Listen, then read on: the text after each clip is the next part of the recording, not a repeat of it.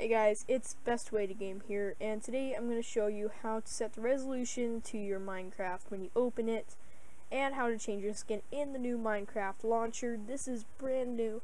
If you guys didn't know, Log.zip did a tutorial on this a really long time ago for the pre-release of this, so let's get started. On the first page, when you open the launcher up, you have your little slider shows, and it tells you all the news. You can go in here, you can change what version you're playing in and all that, and then you can click play Mojang down here, and then over here you have your account. You can switch account or log in, log out, and you have your help over here. Now you can also click this X so that can hide, or you can have it open all the time. Now in the skins folder of this area, you can actually change your skin here. So I'm actually going to change my skin. I'm going to change it to the creeper. I'm going to click save. It's going to save for a few seconds. It should say it's saved. If it didn't, it's fine.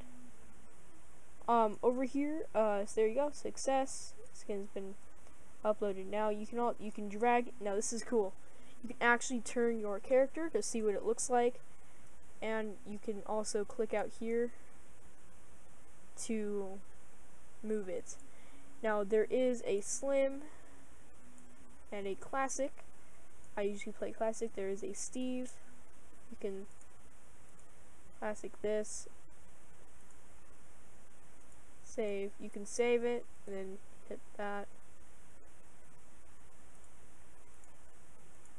Browse, and then you open this up and you can change back to your original Steve skin. Now I thought this was actually really useful for if you're ever a big YouTuber and you want to hide. You can just click that and click save. Now I'm going to let this save just so I can be able to switch again. It will take a few moments in case your internet's really slow, plus it has to go through the process of changing your skin in game.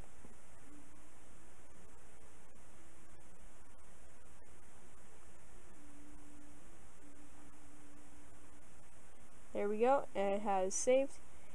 In the third little tab over here, you have your settings. Keep the launcher open while the game is running.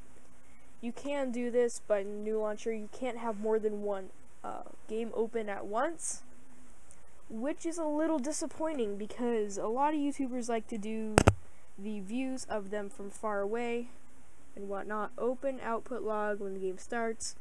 I wouldn't turn this on. It's a waste of time. Privacy settings, automatically ask Mojang when game crashes.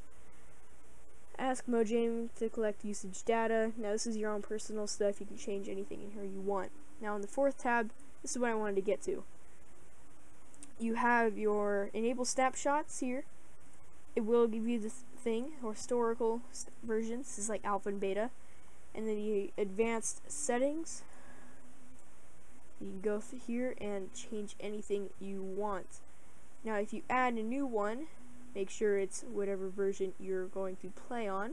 I'm going to play this on latest snapshot, and then when you click resolution, click this, change it to 1280 to 720, just so YouTube can have an easier time of doing this. Game directory, you can change this to whatever you want. I wouldn't change it.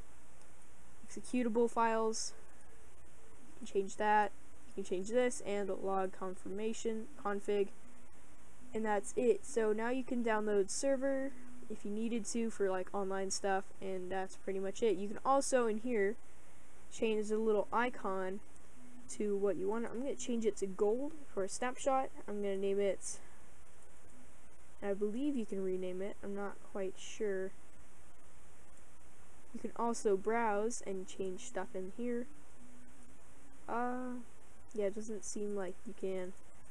There used to be a thing. And then once you're done, click save. What you're gonna do, here you go. I forgot, I didn't see that. Change it, I'm gonna do latest snapshot. There we go, now click save. It has saved. I'm able to fetch server status. Doesn't really matter. Then once you go back to news, my internet just went out. you have all your stuff here. I already had one in here. You can always take them out if you want. You can do this, and you can delete it, and or pretty much anything you want. I would change this to all the stuff you are doing, and you are able to change the resolution for each version you are playing on. So that's handy dandy. So if you guys did enjoy today's little tutorial, thank you for sticking around. This has been the best way to game. See you guys next time. Bye guys.